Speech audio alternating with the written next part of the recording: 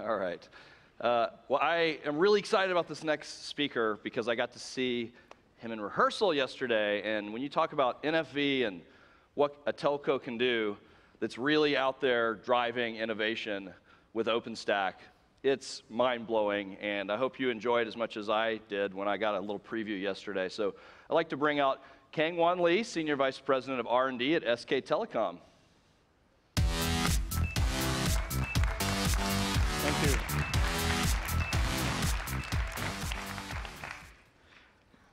Morning, everyone. It's such an honor to be here. My name is Kang-Won Lee from SK Telecom. At SKT, I'm leading the development of software-defined technologies, including SDN and software-defined data center. As you may already know, Korea is one of the most connected countries in the world with the fastest internet speed and the highest LTE penetration ratio.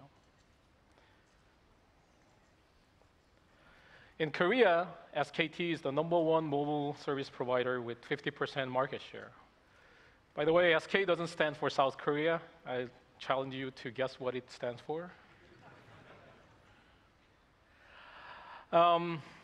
If you have ever visited Korea, Korea has really excellent infrastructure in terms of network connectivity. You can get really good bandwidth and service from anywhere you go, no matter which part of the country.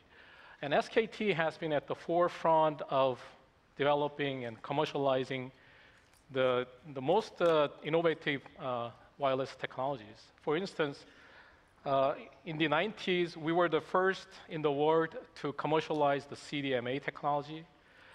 Then we were the first to commercialize the 3G technology called 1xE video. More recently, we were the first to deploy 4G LTE advanced networks. Now, we have a network infrastructure that can deliver 300 Mbps over the air. Currently, our focus is to develop the next generation mobile network technology called 5G network. We envision that 5G network will be an awesome technology. It will provide 100 to 1,000 times higher speed than the current 4G network, 100 to 1,000 times. And also, it is expected that the latency will be about 10 times shorter than that of 4G network, while connecting more number of devices in a given area. Traditionally, mobile network has been used for voice and data. More recently, they are used for video streaming, online gaming, social networks. In the future, we envision that they will be used for much more rich, immersive media, social interactions, and a variety of new types of services called Internet of Things. Rich media can open up new services for work and fun. For instance, 360-degree video streaming is already possible with full HD resolution. Now, combine this with the virtual reality technologies and the tactile interface. Now, we have a new definition of media and entertainment. And this is wherever you go, no matter where you are. To realize a 5G network, developing a new wireless technology that can achieve extremely high speed and efficient spectrum usage is critical, but that is not the whole story. It is believed that 5G network will be much more flexible and adaptable. What do we mean by that? Let's think of IoT. Many people are talking about Internet of Things, and we are yet to see what the killer apps will be in the IoT space. But one thing is for sure, that IoT is a really broad concept. They can range from a very simple device like smartwatches to a much more complex and mission-critical system in medical, industrial, and public safety domains. Obviously, these different types of network devices will require very different types of quality of service from the network. So one way to realize and support these different types of IoT devices is to use technology called network slicing. Using network slicing, we can carve out a virtual network slice that can satisfy specific requirements for specific applications. For example, Google Nest type of devices, smart thermostats, they will require relatively low bandwidth connectivity with periodic data transfer. More immersive applications like VRs will require much higher bandwidth with continuous connectivity. But now consider connected cars. They need fast response from the network with extremely low latency and very high reliability. So all these different devices need to be supported from the same network infrastructure. And network slicing is based on the technology called software-defined networking and the network function virtualization. So in this respect, virtualization of the network infrastructure is a key requirement for the 5G network. My team at SKT has been developing a software-defined infrastructure for 5G. We call this an all-IT network infrastructure.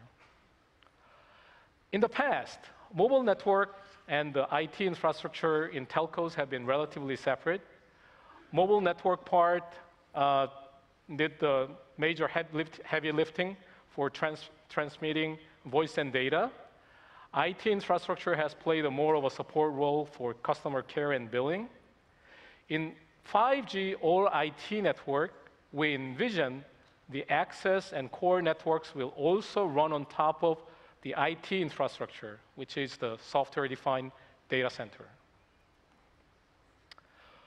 Without virtualization, building and operating a network that can support a variety of applications with varying characteristics will take tremendous effort, from buying and installing special hardware equipment to manually configuring network policies and rules.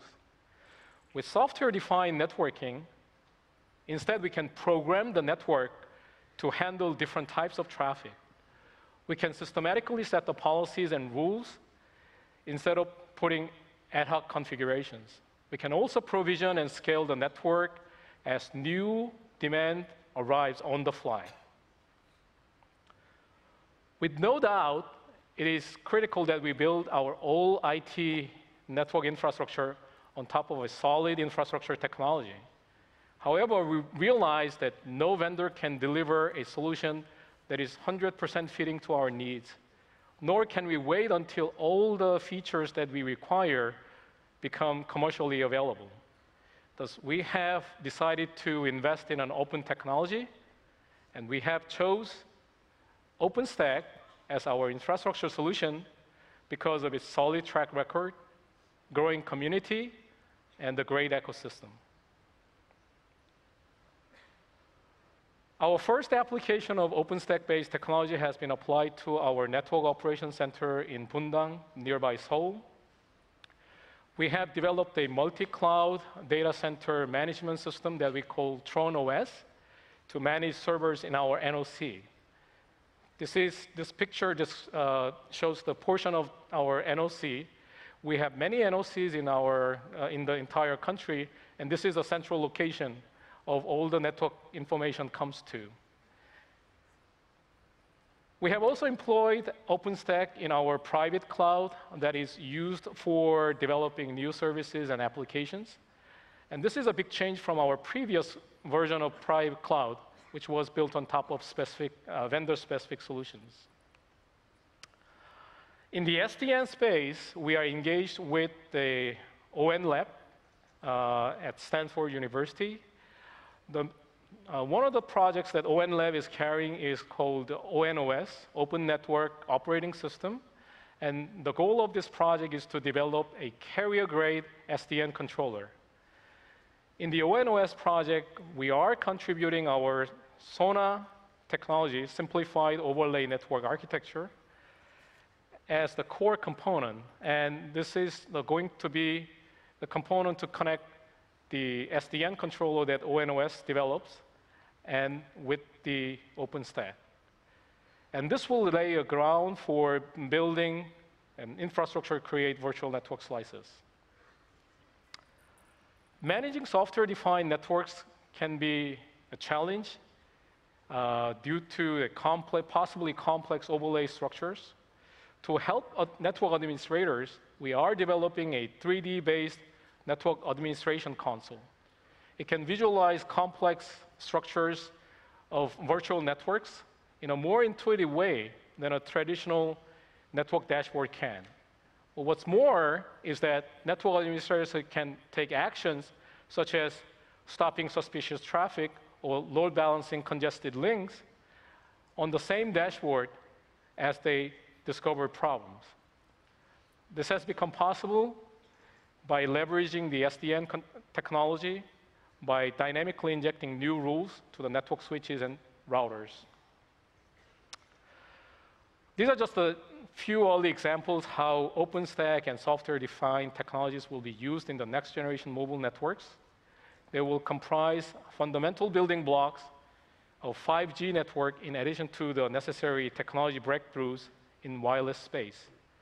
The transition will require a lot of work, and it will not be an overnight change, but we have embarked on a journey toward implementing software-defined 5G network.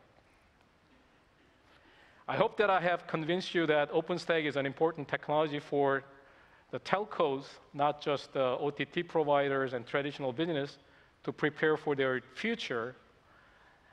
We have a session to describe our Tron operating system in the morning after the keynote.